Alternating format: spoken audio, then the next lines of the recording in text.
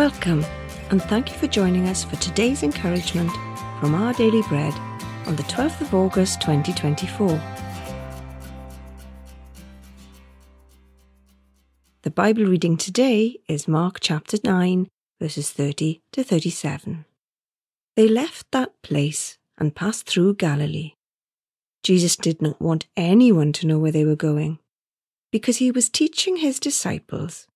He said to them, "The Son of Man is going to be delivered into the hands of men. They will kill him, and after 3 days he will rise." But they did not understand what he meant, and were afraid to ask him about it. They came to Capernaum. When he was in the house, he asked them, "What were you arguing about on the road?" And they kept quiet, because on the way they had argued about who was the greatest. Sitting down, Jesus called the 12 and said, "Anyone who wants to be the first must be the very last and the servant of all." He took a little child whom he placed amongst them. Taking the child in his arms, he said to them, "Whoever welcomes one of these little children in my name welcomes me. And whoever welcomes me does not welcome me, but the one who sent me."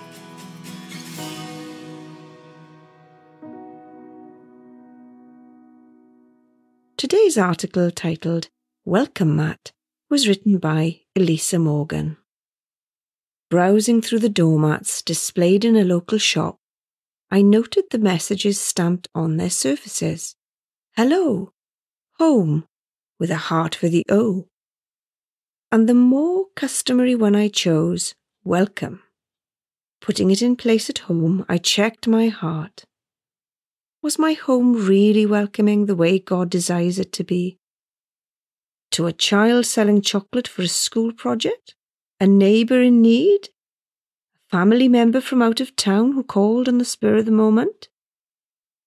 In Mark chapter 9, Jesus moves from the Mount of Transfiguration, where Peter, James and John stood in awe of his holy presence, to healing a possessed boy with a father who'd lost hope. Jesus then offered private lessons to the disciples concerning his upcoming death. They missed his point badly. In response, Jesus took a child atop his lap, saying, "Whoever welcomes one of these little children in my name welcomes me. And whoever welcomes me does not welcome me, but the one who sent me."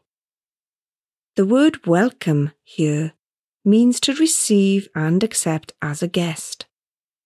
Jesus wants his disciples to welcome all, even the undervalued and the inconvenient, as if we were welcoming him.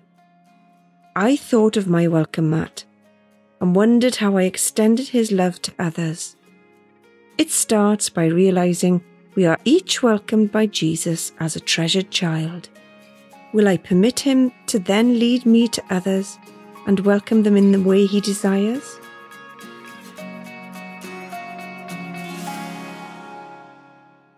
Let's pray. Dear Jesus, please make your home in me as I make mine in you. Amen. Thanks for listening today. My name is Lorraine, and today's encouragement was provided by our Daily Bread Ministries.